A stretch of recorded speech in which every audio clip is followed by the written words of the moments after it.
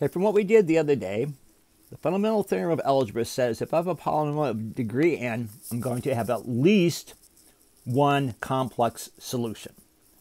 In fact, if I count the repeated zeros, that's how many solutions I could have total. So if I have like something to the 5th power, that means I'm going to have 5 solutions if I've got some double roots in there. So you might not have 5 different ones, but you have a total of 5 answers. Now I could rewrite them in linear form by subtracting each of the roots and multiplying by some coefficient. Continuing on here, we have our conjugate root theorem. Our conjugate root theorem tells us, hey, if I've got a root of a polynomial that is complex or irrational, they come in pairs. So if I got a form of a plus bi, I know I'm going to have a minus bi as a root. If I've got a irrational root like a plus the square root of b, I know I have a minus the square root of b. We kind of knew that from your quadratic formula. So let's do a problem like that. I want to write a polynomial function of the smallest degree with real coefficients in standard form that has -1, 2, and 2 minus I as zeros. Now notice, if I have 2 minus I, automatically I have 2 plus I. So now let's write that in linear form. So I'm going to say, oh, that's going to be x minus 1. Try that again, x minus a -1. Times x minus 2 times x minus 2 minus I times x minus 2 plus I. Now let's simplify that a tad, so that'll be x plus 1 times x minus 2 times x minus 2 plus I times x minus 2 minus I. Now, on Schoology, I did give you access to a polynomial calculator, a complex calculator. You could type these in and multiply them out. But notice what happens here. If I take x minus 2 plus I times x minus 2 minus I, that's the same thing as taking x plus y times x minus y. So what I'm going to get is I'm going to get x squared minus y squared.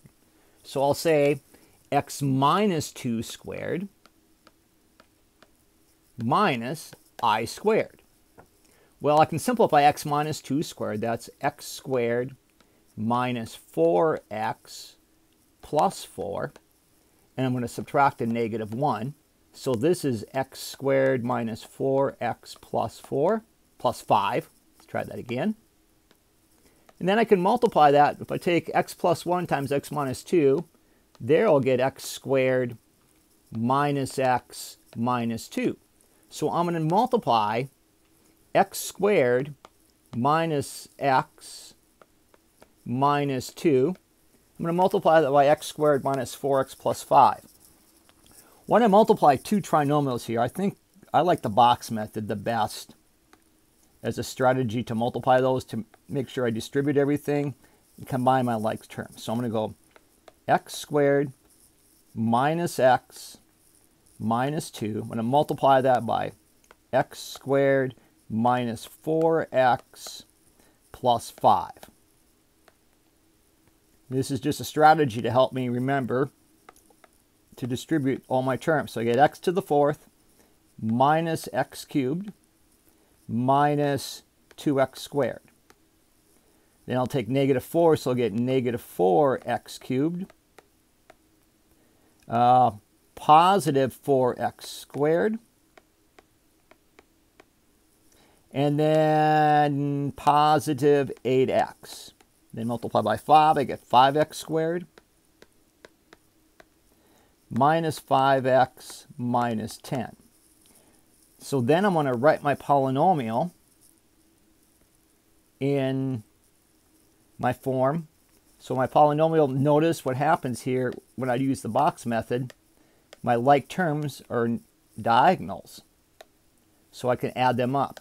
So then I'm going to get x to the 4th. I'll say f of x Ooh, equals x to the fourth. And then negative 4 minus 5 would be negative 5x cubed. 5 plus 9 minus 2 would be positive 7x squared. Negative 5 plus 8 would be positive 3x minus 10. There's your polynomial with roots of negative 1, 2, and 2 minus I. Also has to have 2 plus I. That's the one with the least degree. And it has a leading coefficient of 1. If I said write a polynomial with a leading coefficient of 5, then I would do is I would take and multiply everything by 5.